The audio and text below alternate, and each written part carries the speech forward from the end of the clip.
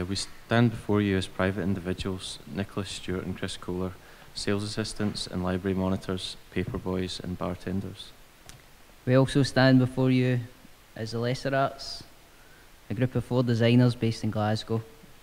And we present to you a project called ACTA, an open-ended publication in a term sitting between Acta Diurna, the Latin name for the LS newspapers, and the Anti-Counterfeiting Trade Agreement, which aims to curtail digital piracy.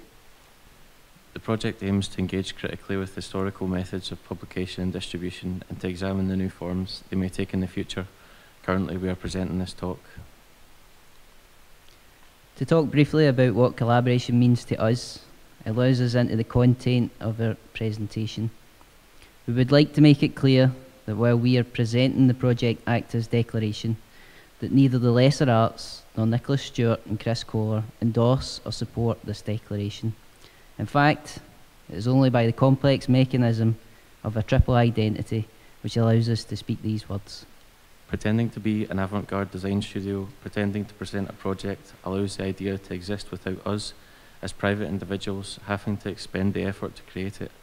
I'm sure you're all aware of the difficulty that comes with creating artworks, let alone making demands of the culture in which it is to be received. We are never tired, but the LesserArts. We are tired, but the LesserArts never tire. We are lazy, but the LesserArts is never lazy. The Project ACTA sits in a space beyond the LesserArts. We have placed it in a fictional dimension, calling from beyond our lives, drawing us towards it. We have named it in order to create it. In a way, it will in turn create the LesserArts. As private individuals, we hope to come away unscathed, unaffected, and safe. Collaboration is first and foremost, of course, a way to avoid the deterioration of oneself, while allowing us the pleasure of one another's fermentation. Collaboration in Scotland doubly so. There are statistics which state that 1 in 10 in Scotland are collaborations, that 5 in 6 in Glasgow are collaborations. This includes farming methods, communal living, cleaning rotas, borrowing a book, and the exquisite corpse, as I'm sure you're aware. Collaboration is the contemplative tax bracket. And it is the heart of the project we will present, again, without the endorsement of the LesserArts, nor the private individuals, Nicholas Stewart and Chris Kohler. We, as ACTA, wish to declare our defiant opposition to time. We are against capitalist time, against all representations of time, against historical time, against time you had a watch, against time's on my side, against time you were leaving, against time, gentlemen, please. The common descriptions of time imagine a straight line along which we walk. This line can be fragmented into hours, minutes, seconds. This vision of time is not natural, but is concurrent with the rise of the nation state, the opening of trade routes and the first breaths of capitalism. The anarchists of Joseph Conrad's The Secret Agent attempt to destroy the Greenwich clock. Perhaps if they had succeeded, even fictionally, the system of time as we experience it would be vastly different.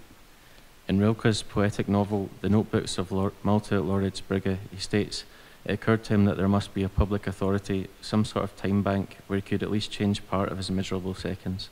After all, they were perfectly genuine. He had never heard of any such institution, but surely something of the kind would be in the directory, under T, or perhaps it was called Bank of Time. It would be easy to check under B. Conceivably, it might be under I, since it was presumably an imperial institution as befitted its importance. The tragedy, of course, is that there is no such bank of time, or rather, that there is one, but that it's the Royal Bank of Scotland in their ilk. Our wages represent our lives, deposited and circulated as fictive lives, the guarantee of a mortgage payment we cannot make, of a lifetime of work we do not want to do, compiled as a AAA financial package, downgraded to junk status. Under capitalist time, the expected linear route of our lives represents money, and yet these financial products can disappear, reappear, expand and contract. The ruling class already lives outside of the capitalist time we live amongst. We call on all people to live outside of capitalist time. We have no idea how to do this, but perhaps we can take an example from the French Revolutionary calendar. This was an attempt to rationalise time, cutting the day into 10 hours, renaming the days from Catholic saints and pagan gods to animals, fruits and vegetables. Today, the 25th of Thermidor, meaning summer heat, or in Soviet parlance, the betrayers of revolution. The saint of today is the otter, a playful and communal animal, an architect of sorts. The otter creates nests and mudslides, pavilions, pantries, outhouses. We can learn something from this naming scheme and from the otter. It strikes us as a perfect exercise in satire, as though they were mocking their own project of rationalization as they performed it. Imagine we cut the day into 10 hours. Imagine each hour could conjure tricks. Perhaps each minute could turn about itself. Perhaps each second could fold or split and become 2 seconds. If we understood it or had a little more time to scour the internet, we would perhaps find that this is the meaning of Einstein's relativity. To quote his letters, it became suddenly clear that time is a banal construct made by parents and judges to make sure you were home in time for your tea, to make sure you turned up to your hearing with the right clothes on. The linear construct of time is in place for convenience and nothing else. It allows us to meet beneath the clock and make plans. And where have plans got us? Goes without saying that ACTA is against all plans which are not convenient to it. We dislike getting text messages saying, "Where are you? We were supposed to meet an hour ago." Where was ACTA? The private individuals before you were still sleeping. ACTA was amongst the very clouds. There are those who would put forward a vision of cyclical time instead, the eternal return of Nietzsche or the ever-same of Walter Benjamin. But this strikes us as a regressive move, a return to a time frame based upon seasons, a time for everything under heaven, for sowing and reaping. In a globalized world, there is no time and all time. It is permanently summer, it is permanently winter. If time is cyclical, then it spins in amongst itself, a ball of wool tangling into a bike wheel, or the cogs of 1,000 watches and clocks, bells tolling simultaneously, chiming every hour at once. As Benjamin wandered Paris, obsessed with the decaying ruins of a previous civilization, which he documents in his Arcades project, his paths began to overlap with that of Antoinette Redier, a horologist and the inventor of the alarm clock. They soon became lovers, but despite having invented the alarm clock, Antoinette Redier did not live to see its succession into the holy places of her culture. As is well documented, prior to the 1850s and the arrival of the Industrial Revolution in France, the widespread use of alarm clocks was precluded by the unavailability of affordable bedside cabinets. Additionally, to leave an alarm clock on the floor by the bed left the risk of reaching instead into the chamber pot. But then, what real difference is there between picking up an alarm clock and picking up a shit? The history of the alarm clock and scatology are intertwined. In his notebooks, Benjamin writes often of Antoinette's experiments with psychotropic plants and refers frequently to the trance-induced epiphany she reached when making the analogy between the inner workings of a clock and the intestines of a human body, and the potential to have time emit from the clock as an alarm, much like a defecation. The romance soon soured as Benjamin attempted to combine the descriptions of her vision with accounts of a Kabbalistic sect who, quite rightly, understood time as an extension of space. Seen as they measured height and depth in relation to handspans and strides, they measured time by the precession of certain materials through the body, the smallest increment being water, roughly half an hour, the largest being a child, in our terms, 9 months. Strangely, they included the precession of words through the mind, requiring roughly an hour for each word. Thus, their holy book, a collage of the Talmud, and almost every text which passed by them, by including recipes, bus tickets, and receipts for clothing, was said to represent the entirety of time. Added together, it amounted to about 8 years, after which they believed they would enter some other set of dimensions completely outside of both space and time. They believed that these dimensions could be quality of line, depth of colour, and ironic distancing. For a penultimate image, we call it the ghost of Marcel Proust. At once dead and alive in his writing, in the famous and cliched anecdote of Marcel ducking the Madeleine in his cup of tea and rushing back into his childhood.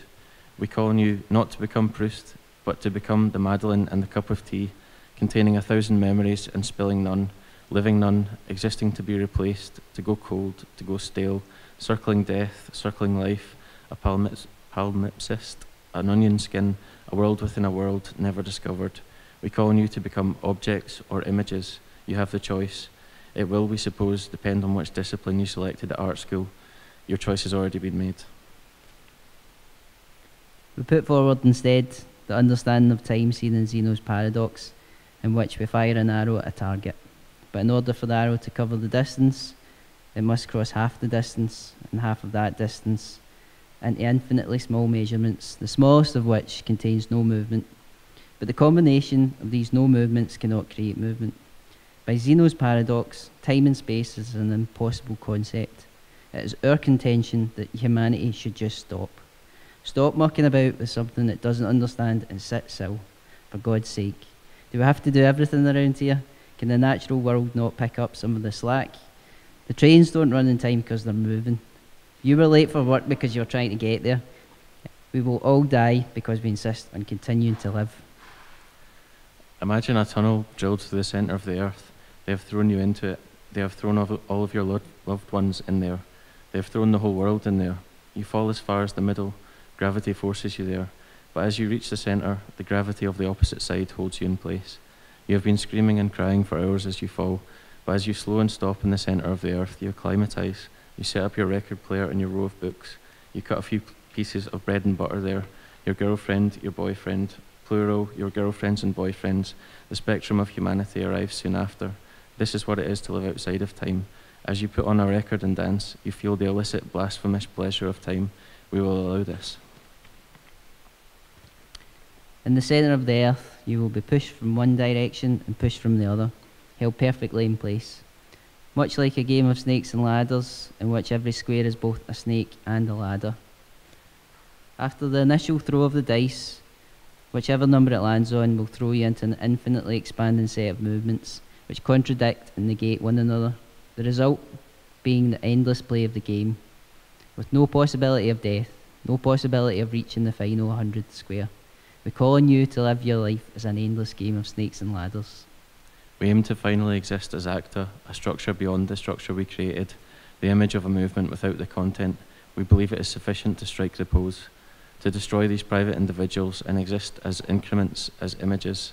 We call on you to live impossibly outside of time, in constant confrontation, opposed to linearity, opposed to cyclicality, in the zone of the superimposition of images, to knock the noses and bollocks from statues, To twist the hands from clocks and watches. to run over your allotted 15 minutes. Thank you.